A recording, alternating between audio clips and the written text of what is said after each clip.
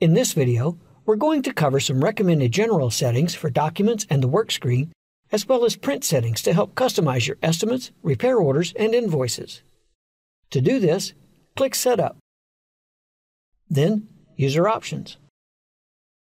Then the General link. The first three options allow you to determine how Manage Online responds when you create various documents.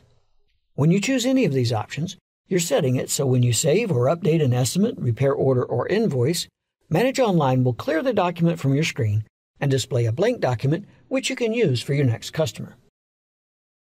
Here, you can make assigning a technician required. Manage will prompt you to add a technician if you haven't done so when you're cashiering an invoice. Enable RO authorization will prompt you to enter customer authorization information when you create or update an RO. Choose what you want to title the initial document you create.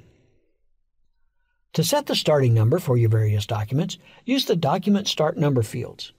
If you have converted a database from another shop management system, it is recommended that you adjust these to avoid repeating document numbers.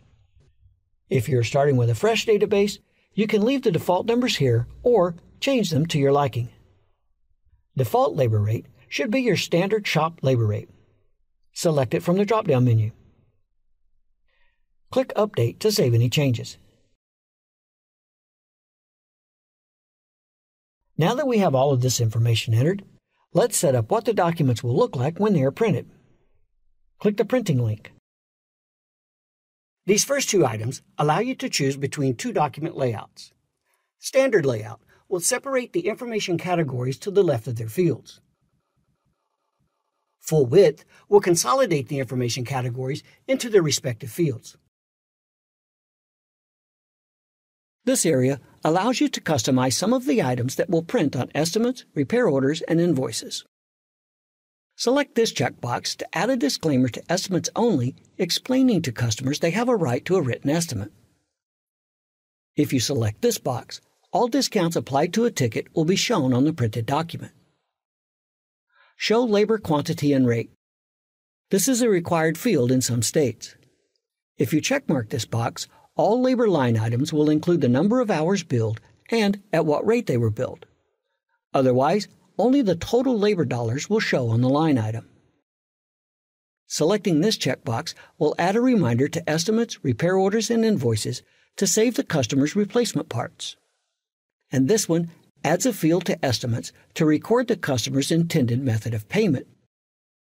This selection adds a field to estimates and repair orders where you can record the proposed completion date.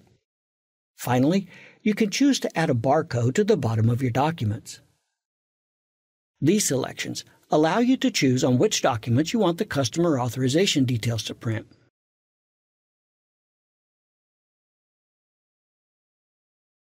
This field allows you to edit the default heading for the Symptoms and DTCs area on a customer's work document. This is what will print on the document.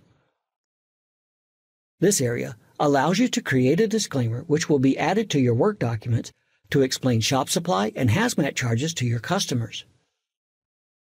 These items are all required fields for shops in the state of Florida.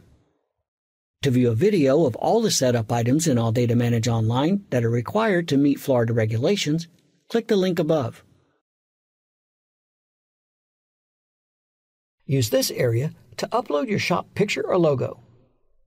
Be sure to verify the size of your image before you upload it. To begin, click Browse. This will open the Pictures folder in Windows.